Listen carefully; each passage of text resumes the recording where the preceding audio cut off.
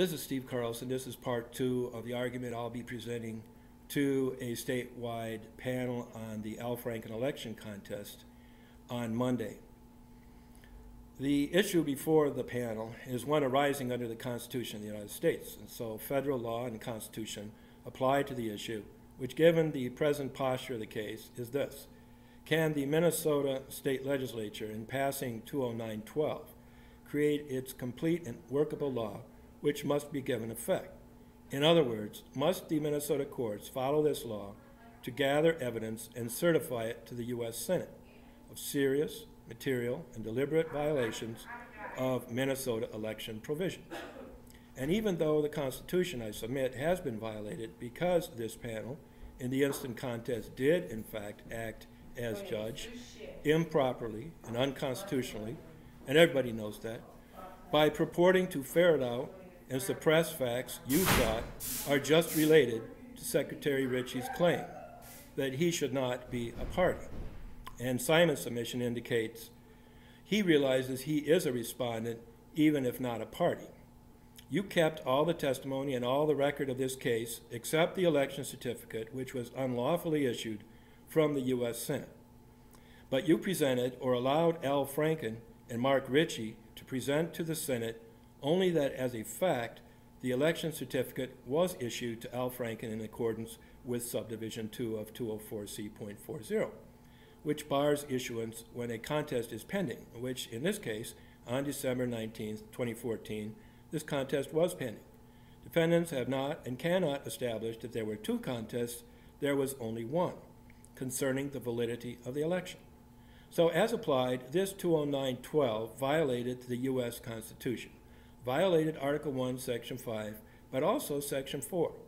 The panel's action is void and a nullity, and unconstitutional insofar as what you allow. However, vaguely and lawfully to be sent to the Senate. However, the remainder of Minnesota Statutes 209-12 and under Minnesota Supreme Court precedent is still good law, and contestant is entitled to the remedies provided in the Minnesota law. This is required not only for the issue of excluding Franken from the Senate, whether or not he would be seated, that's one issue, but also for the expulsion of Franken from the Senate for his serious, deliberate, material violation as set out in the notice of contest, and now also the serious, material, and deliberate action violation of election law of 204C.40 subdivision 2 and 209-12, since he, being a judge, yet sought to block the function of this law. It is also germane to the Senate for its regulation of these violations by statute. I have drawn attention to, in whatever manner it wishes, it can act on this: expulsion, exclusion, discipline, or regulation through passing laws. This panel must follow through in releasing the evidence already collected, but also in allowing complete and full discovery on those grounds, all to be sent along with the full record of this panel's proceedings to the U.S. Senate. Now, if you look at Franken's cases, submitted in a long footnote of his brief in opposition, there are really not legion cases as he claims, but 10 cases. And one of the tendencies of those cases is to undercut the right of the state of Minnesota to pass legislation providing for recount contests, or for any contests which might lead to the exclusion of senators. And that is the central question here today. Can Minnesota do this? Can it create this law, and then must it enforce this law? Please note that Al Franken has already embraced, and the Minnesota Supreme Court has already embraced, the state's right to reach into the Coleman-Franken race in 2008 with an election contest under this law. It was a straight recount. But now, in 2014, Franken turns face and submits cases against this motion, which is basically just to fulfill the law of 209-12 and 204C.40, and says Minnesota can't do this in 2014. And by the way, 204C.40 just says that you can issue an election petition when a contest such as this was still pending, if that isn't clear. And now he says that Minnesota can't follow this law in 2014, even though he benefited from finding additional votes in 2008 by allowing wide-ranging judicial intervention in 2008. This panel must enforce these provisions of the Minnesota election law. Loden versus City of Warren, a 1915 case citing Sari versus Gleason and other cases, which said that the state does have a right to prevent corrupt acts in an election. And it found that, quote, it is well settled that when an unconstitutional element in a statute can be rejected and still leave a complete and workable law, the valid part must be given effect, unless the invalid part is so connected with the subject matter and purpose of the statute as to overcome the presumption that the legislature intended to keep within the limits prescribed by the Constitution, and to have the law become operative within such limits.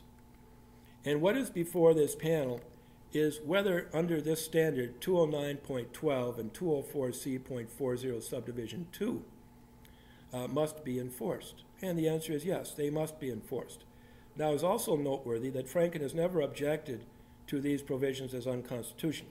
And a big part of that has got to be that that is how he got to the U.S. Senate in the first place in 2008. In a real sense, he's the choice of the court. But even though Franken can't challenge the constitutionality of this provision, or has not, the panel is faced with questions about constitutionality now. Now that he got that unlawful election certificate out to Washington and got sworn in, he claims court action under this law is unconstitutional. I said this case arises under the Constitution. There is no doubt that it arises under the First Amendment, 14th Amendment, 15th Amendment, and 19th Amendment. And these have to do with elections. And preserving the vote found somewhere, but where, is an important question. But it also arises under Article 1, Section 5, and also under another section that must be read in pari materia with Section 5, and that's Section 4 of Article 1 of the Constitution. None of the cases Franken cites discuss Section 4 at all. I only learned of it from reading Ex parte Yarbrough. But when Section 4 is analyzed alongside Section 5, the arguments implied by Franken's cases begin to fall apart, and we look at the U.S. Constitution in a different way, because Yarbrough teaches us that the very right to vote for congressional representatives, senator or U.S. representative, is to be found in Section 4. And so when you look at Nixon, Franken's case of Walter Nixon, an impeached federal judge, and you get to the issue of the involvement of political questions, which cannot be adjudicated by the courts, but only the Chamber of Commerce, the House or the Senate. You have to distinguish Nixon from this case, Carlson. In Nixon, the D.C. Circuit Court found that, quote, Nixon's claim that Senate Rule 11 violates the impeachment trial clause of the U.S. Constitution is non-justiciable, unquote. Nixon argued that because the House of Representatives did the fact-finding for impeachment and the Senate was excluded from that, it violated the Constitution because fact-finding was part of impeaching, and that was committed to the Senate. Well, he was a judge and presented a sophisticated argument, but it was rejected because he raised a political question, for which the courts could not provide judicially discoverable and manageable standards for resolving. Nixon argued that the word try in the clause committing this to the Senate had to mean the same as any court, and you couldn't try the accused while eliminating the fact-finding. Seems to make sense, except that the impeachment clause itself committed this function to the House as part of the whole impeachment process.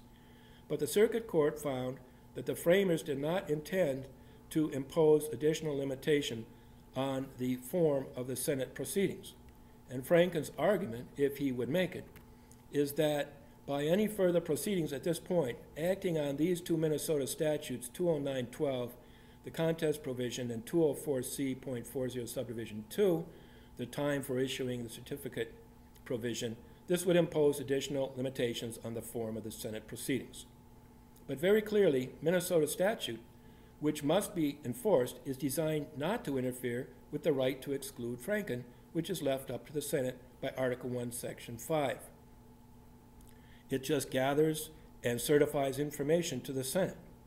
Furthermore, it's clear that Article 1, Section 4 does intend to, the framers did intend to impose additional limitations on the form of the Senate proceedings. And Minnesota has done so, quite legally. Again, none of Franken's cases mention Section 4.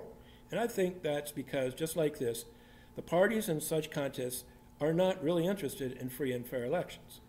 They just want to see which major party is going to occupy the Senate. They don't care.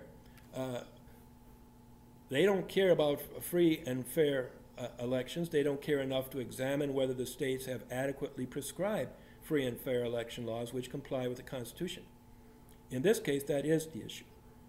We have counts and politicians, and really, we have courts, and politicians, and really all the judges here in the Minnesota Supreme Court are also politicians elected who are collectively and systematically shielding from any remedy under the Constitution of the United States this large set of serious material and deliberate violations of the provisions of Minnesota election law.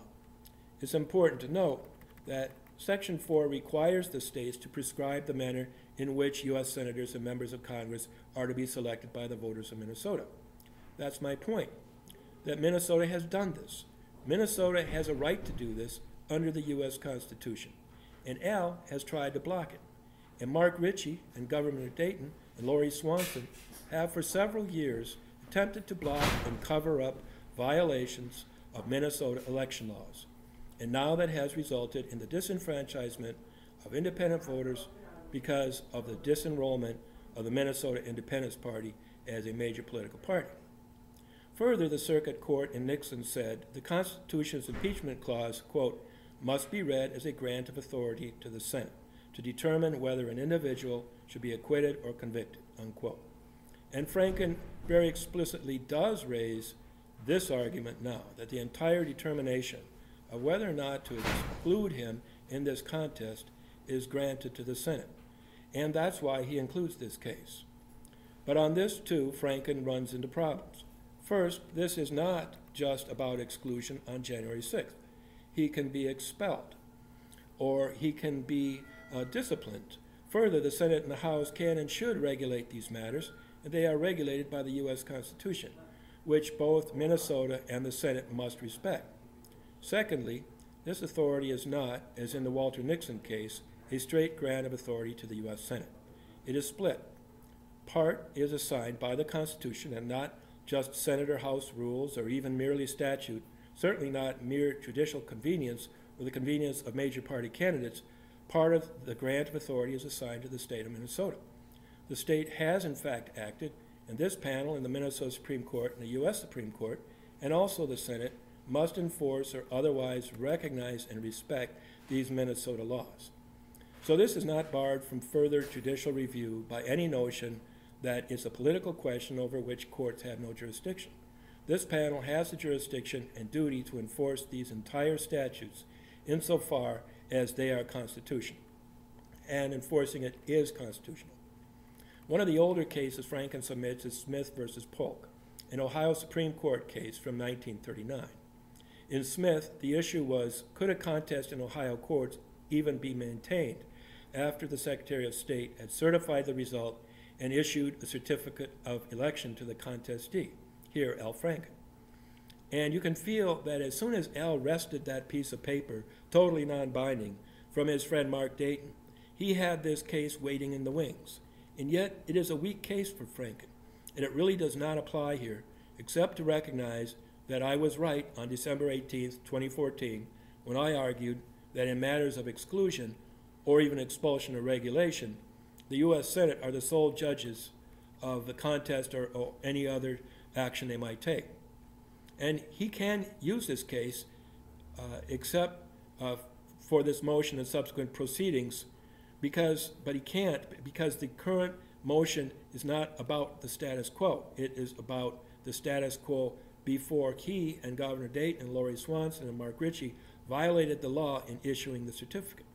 And as I say, this illegal action by the Democrats also violated Article 1, Section 5 and Section 4 as well. Because in accordance with the Constitution, the Minnesota legislature has prescribed all these laws, and they are to be followed in an election and in a contest. And it is the validity of this election and the actions of issuing the certificate that are at stake.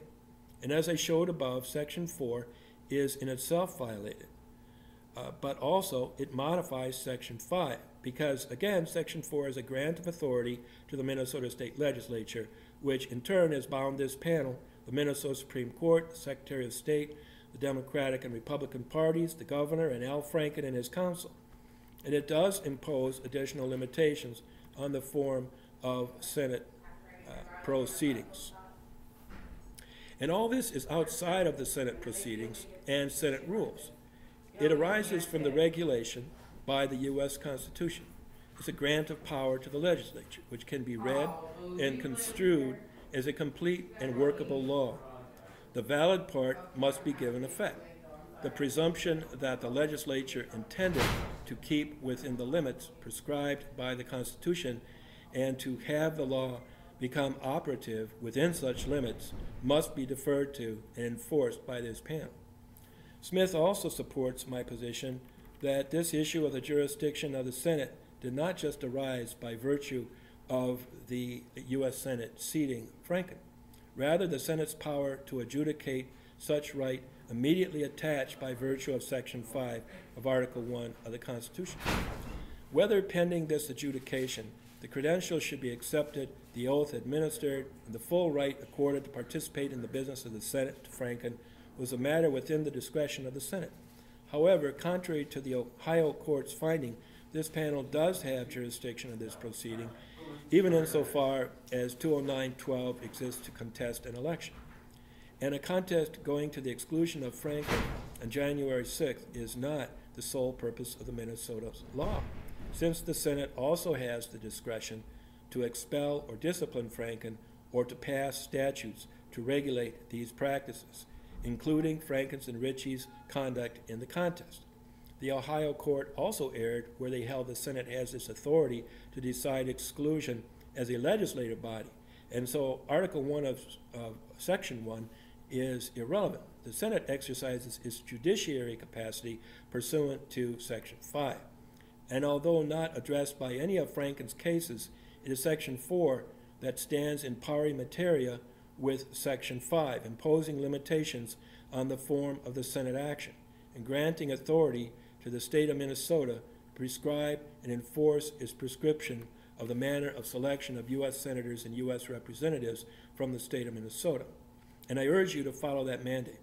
In conclusion, you must not preclude Senate action and jurisdiction by further suppressing this evidentiary proceeding. That would be as if the U.S. House had suppressed all its testimony in recommending impeachment of Walter Nixon to the Senate. The impeachment proceeding would be null and void, and the proceedings to this date are null and void and unconstitutional. But there is a constitutional path forward, and the law and Constitution bind this panel to pursue that path and grant the remedies I seek. I may have a few additional videos. I've only gone through 2 of these cases, really.